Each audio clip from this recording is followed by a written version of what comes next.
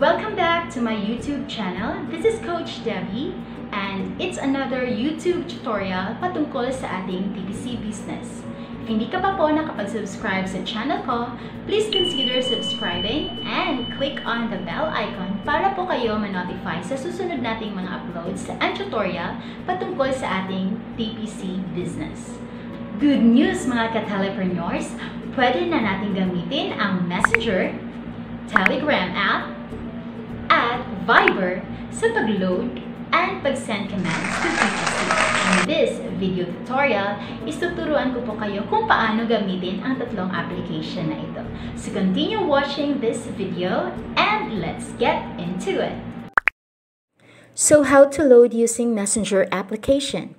So, first thing you have to do is dapat mag-install mo na kayo ng QR scanner.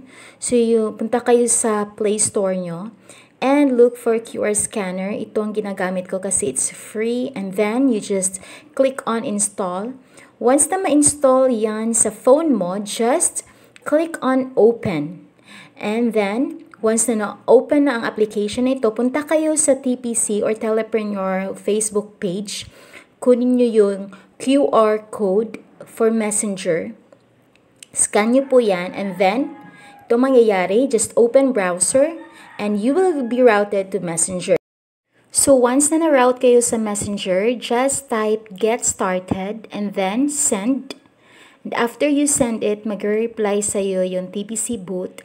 And then, this will be the next instruction. So just type in FB space your dealer or reseller number and then send. You will receive a message na may code silang pinadala sa iyong phone. Check your message and enter the code na pinadala. And once na ma-send mo yan sa Messenger, you will receive that message na telling you na na-link na ang number mo sa Messenger. So you can now start loading. So, mas madali dito kasi mabilis ang reply. How to load using Telegram app.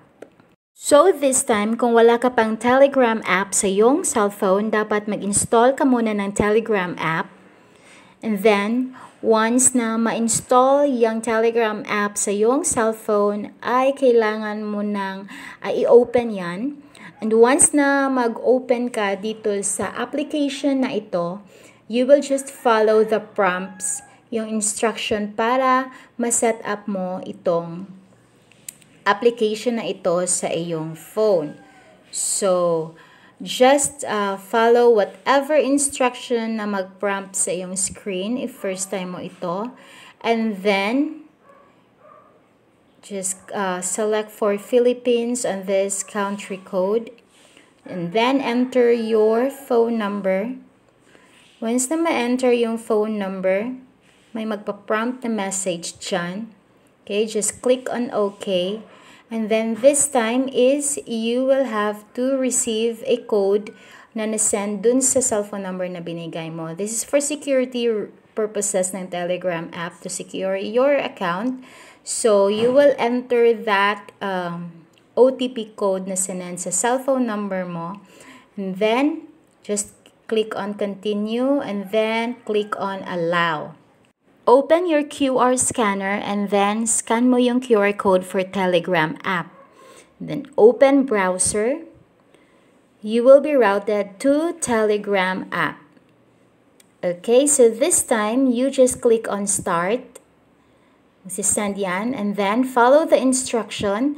Type TG space your dealer or reseller number. Send mo ulit yan.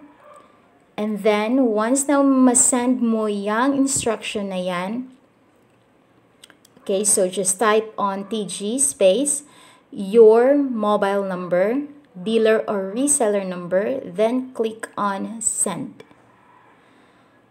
And then, makaka-receive kayo ng OTP dun sa dealer or reseller number nyo.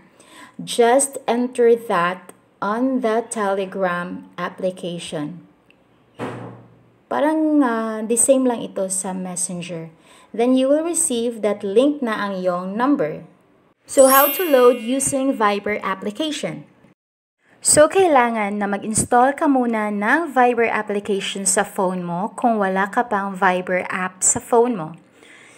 And then, so since wala pa akong Viber Messenger, so I have to install it on my phone. So parang same lang ito sa Messenger eh. Marami ring gumagamit ng Viber on their business transaction. So this time, once na ma-install ito, just open the application, and then once na ma-open yung Viber application dyan sa phone mo, all you have to do is follow the prompts para ma-set up yung Viber account mo. Open your QR scanner to scan the Viber QR code, and then click on Open Browser after na ma-read yung QR code.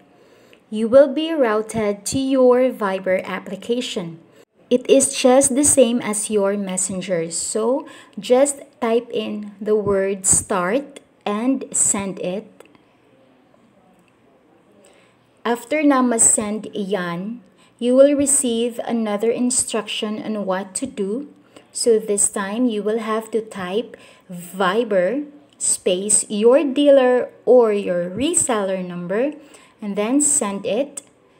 And then you will again receive an OTP code that will be sent to your dealer or reseller number. Kunin mo yung code and then enter mo yung code dito sa Viber and send it. You will receive confirmation na na-link na yung dealer or reseller number mo sa Viber account or app mo. For QR code, check Telepreneur Facebook page for the Messenger app, sa Telegram app, and the Viber application. Kung wala ka namang QR scanner sa phone mo, walang problema. Make sure lang na naka-install na sa phone ang tatlong application, Messenger, Telegram app, and Viber. So, dapat nasa phone mo na yan. Check description below, may link ako sa bawat app na mag-route sa iyo sa mismong app na without scanning your QR code. So, ganun lang po kasimple kung paano tayo mag-load sa Messenger, Telegram app, at Viber. So kung OFW ka, pwede ka nang mag-TPC or pwede ka nang mag-avail ng ating dealer package kasi pwede nyo pong gamitin ang tatlong application na yon kahit nasa ibang bansa po kayo. Yun po ang good news ngayon natin sa atin from Telepreneurs. So, pinapagaan po or gumagawa po ng paraan si Telepreneur para mapagaan ang ating way of transaction sa TPC. So, I do believe na sa susunod pang mga buwan is may mga bago na namang update si TPC na makapagbibigay ng maganda sa ating business at mas mapadali pa ang ating business na TPC. So, thank you for watching this video mga katipicians, and I hope may natutunan po kayo. Have a good day at kita po tayo sa susunod nating tutorial. God bless and goodbye po sa inyong lahat!